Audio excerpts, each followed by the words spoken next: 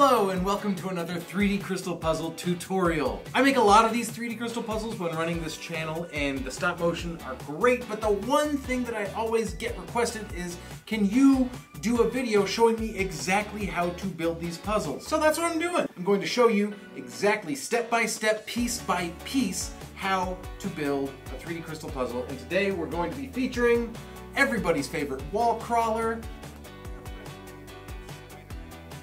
Now, Spider-Man comes from the new Marvel Avengers collection. We've got Spider-Man, Black Panther, Captain America, and the one that kicked it all off in the movies, Iron Man. I will say these Marvel puzzles aren't the most difficult ones to put together. You know, it's not the pirate ship or the piggy bank, but it looks very slick when it's all completed.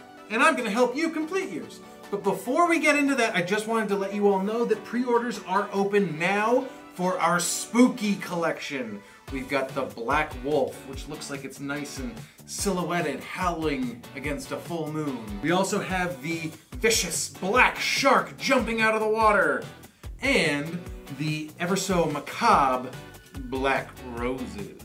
Head on over to RUGame.com now to pre-order these, and they will be here in time for spooky season. But forget all that today, because right now, we're gonna go ahead and build Spider-Man. Now, to begin, we are going to build his arms first, okay? So we're going to start with this piece right here. It is a blue bicep. Not sure if you can see that against the blue background, but it's all good. If you look closely, right there, very tiny, is the number 19. If you are using the instructions, you will notice that every single piece has a teeny tiny little number somewhere on it, and that will help you use the instructions as a guide. However, again, we don't need to do that. So, we've got our bicep, and now we've got to find the front of the bicep, which is this piece right here.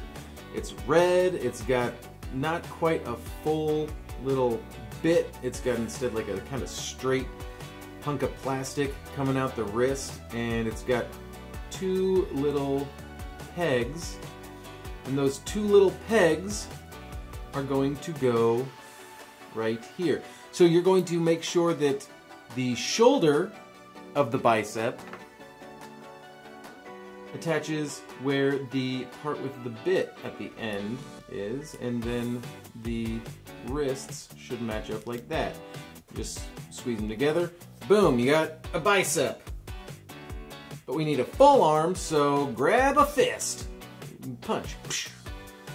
We're going to take that fist and we're going to place it on the wrist like so. Boom, now Spider-Man has a left arm. So that's pretty cool, huh?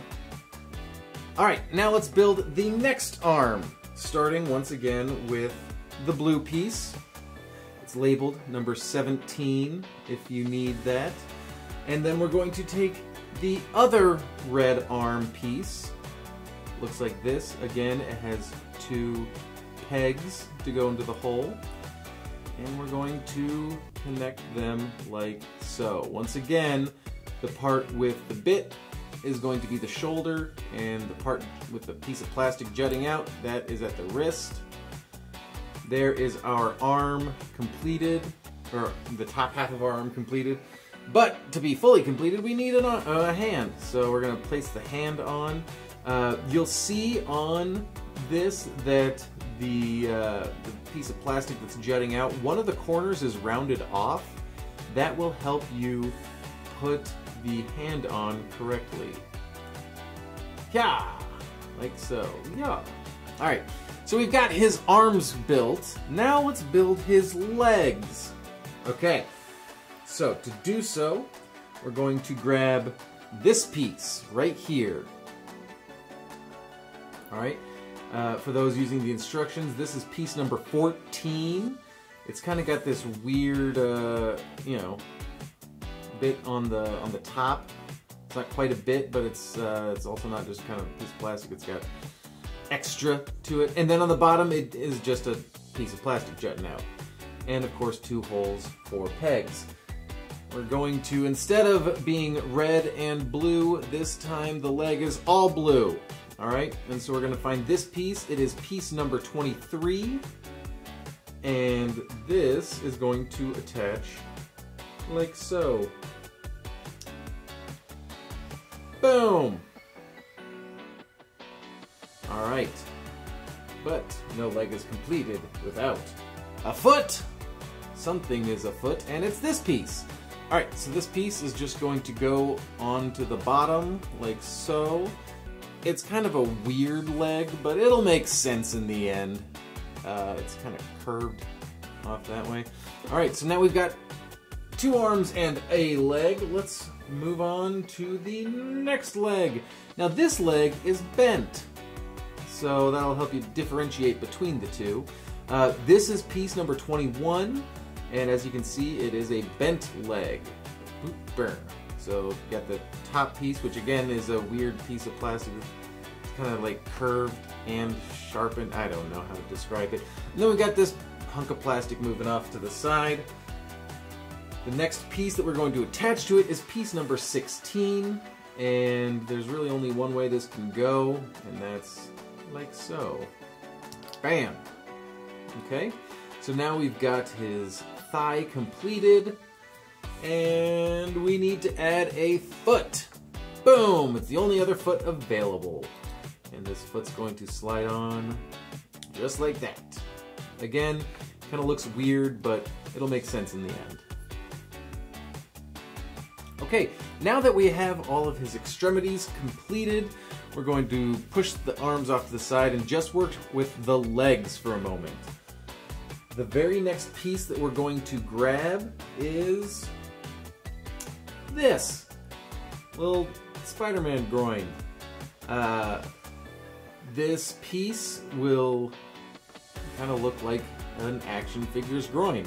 It's got a bit there where the leg's starting and a bit there where the leg's starting, and right there is smoothed out. On the inside, it's going to have a weird slot up top that'll make sense in a moment, and it will have a hole, and then there will be space right here, and that space on either side of the hole is for your legs. Now remember, this is the groin that we're working on, so the legs should fit in like so.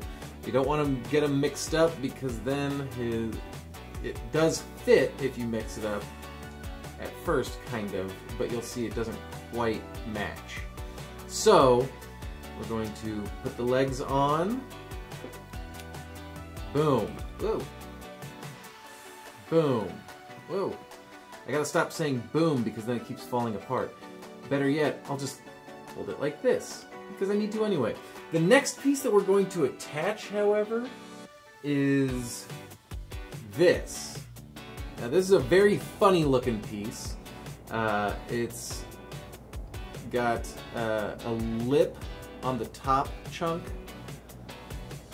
there, and it's kind of got some jagged points and then a hole straight through the center.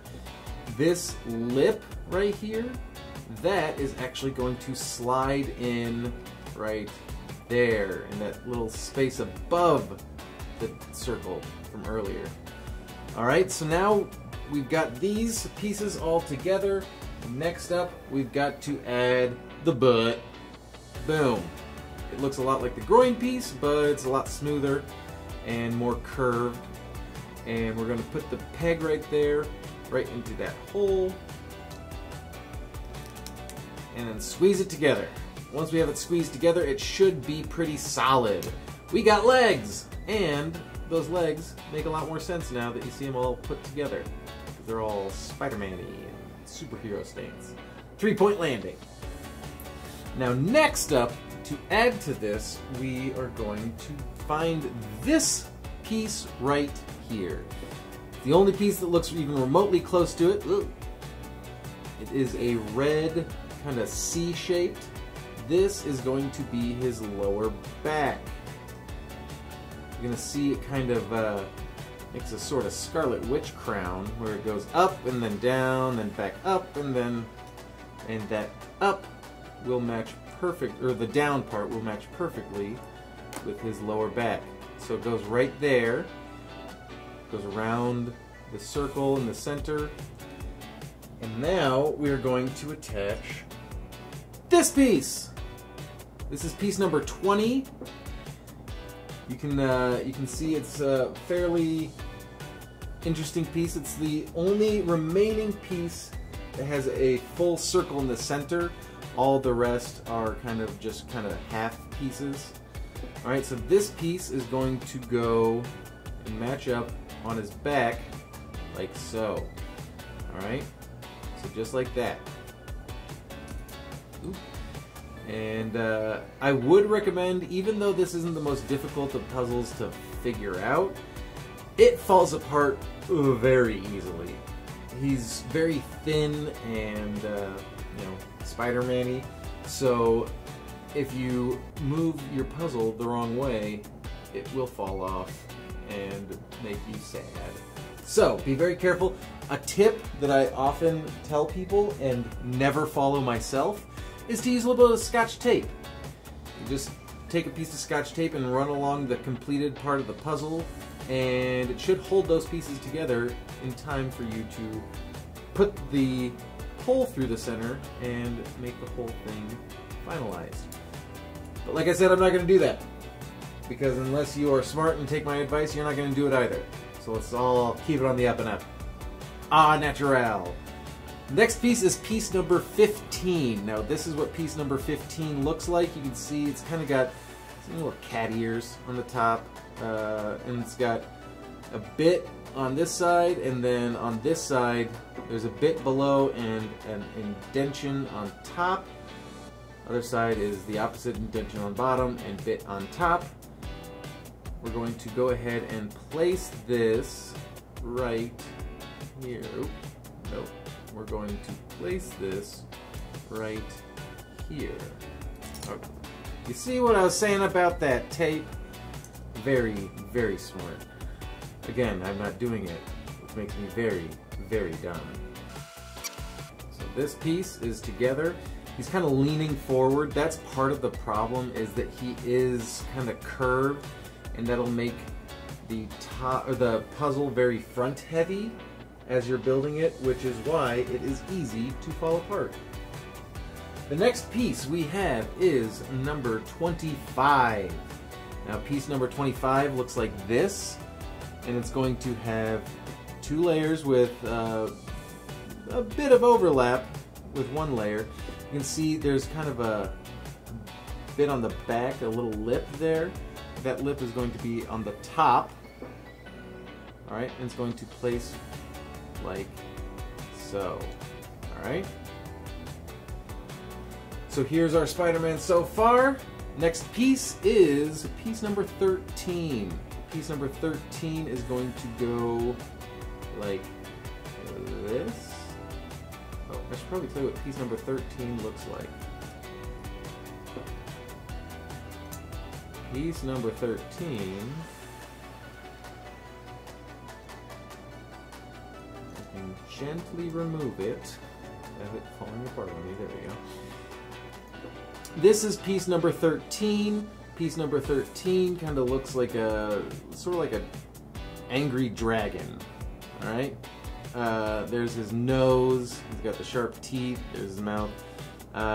It's got this this bit down there in the jaw. The other side doesn't look as much like an angry dragon, but still counts. Then you're going to notice on the other side there's a piece right there. There's an indention right there. That's where one of his arms is going to go. Alright? So we're going to make sure that one's on top. That indention's on top. And we're going to place that right there. Alright? And at this point, speaking of arms, let's attach one of them. We're going to go ahead and grab his right arm. So if you're looking at the puzzle from the front like this, it would be on the left-hand side. It's the one that has the open palm. And we're going to place it like so, in that indention that was right there. Alright? So our Spider-Man's looking a lot more Spider-Man-y already. I'm holding it together because this thing would fall apart if I did not. Our next piece after we place that arm is piece number 22. Here's piece number 22. It's got one layer that's sort of, you know, elongated, and the other layer is more rounded and curves off. The curved off side, that's going to go down below. We're going to place it just like so. Oh, I missed. Or did I? No, I didn't. Did I? Yeah, I totally did. There we go. Alright. There's that piece in there. Our next piece is going to be piece number 26. This one is very interestingly shaped. Instead of just being like one or two layers, you can see that there's clearly some sculpting, some molding going on one side. And we're going to place this like so. That extra hunk of plastic, that molding up there, is actually going to be his shoulder holding this arm. So let's go ahead and place that arm in now.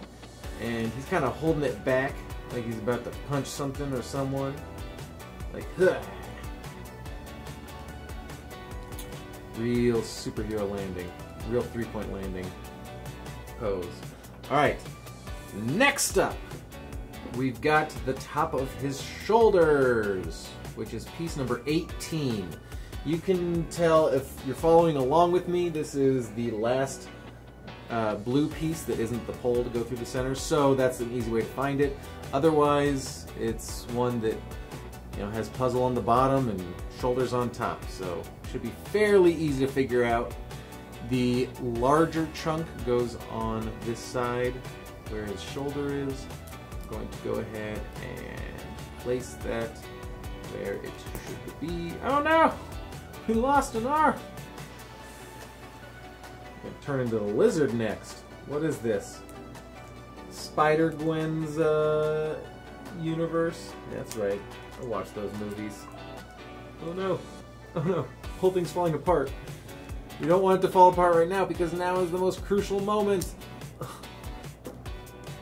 As you can see, he's very top heavy, and every time I shift my hands, he starts to break apart. We gotta put the pole through! So here's the pole. Oh, his hand fell off. Alright. Ever so gently slide the pole. Now the pole on this one is one, you don't screw it in, you just push it in. But you want to make sure that the top matches with the rest of his body. There's kind of like a lip there that you can see.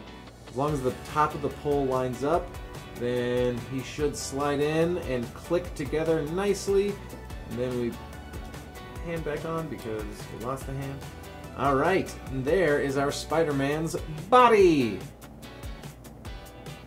But we're not quite done, because we need to add the front of him. Alright? And I already added the little spider sticker on the front there because I'm a purist. You've got to have all the bells and whistles on him. And then you can attach this piece, the top of his shoulders, just kind of push it on and click it into place. And there we go. Almost there, because no Spider-Man is complete without a head. So there's his head. Before you attach it, you're going to want to push it together, like so. Boom. And now, once we've pushed it together, we can attach the head. And once we've attached the head, that right there looks like a pretty good Spider-Man. Again, I'm a completist, so I'm going to go ahead and attach the spider sticker on the back.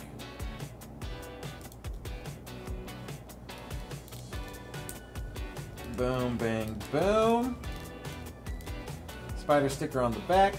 Our Spider-Man is done, but he needs a place to stand, you know? He can't just stand right there on the felt.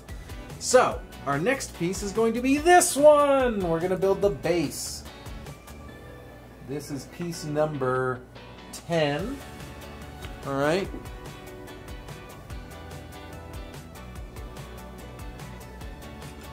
And going along with that is this one, which is piece number, if I can find it. You know, I'm not really sure, but it's got an indention and it's got a bit on the side there, and you'll notice that it matches perfectly right there. So we're just gonna push that in. All right, next up is piece number 6. This one's piece number 6. Piece number 6 is going to go right here, like so. And then we've got piece number 9. Now piece number 9's got the 2 indentions and a square hole there. Just gonna place it like so and pop it in. Now with the base, each of these places have a hole and a little peg to put it in. We're gonna complete it with this final piece, which is piece number 7. We're gonna push that into there. And then we're going to take our Spider-Man, and we've got a square there and a kind of funny shaped square there. And these are going to go in the footholes right there and right there. Oh no. Our base is falling apart now. There we go. And boom! Like so! There you have it.